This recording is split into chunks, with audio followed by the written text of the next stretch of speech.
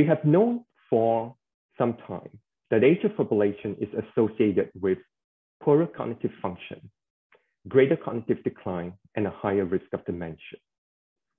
Less is known about other arrhythmias, particularly those which are precursors or upstream to atrial fibrillation, such as premature atrial contractions or PAC.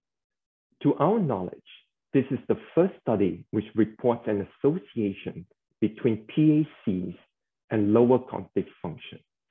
And this study adds to the growing body of evidence to indicate that, contrary to popular belief, frequent PACs are not entirely benign.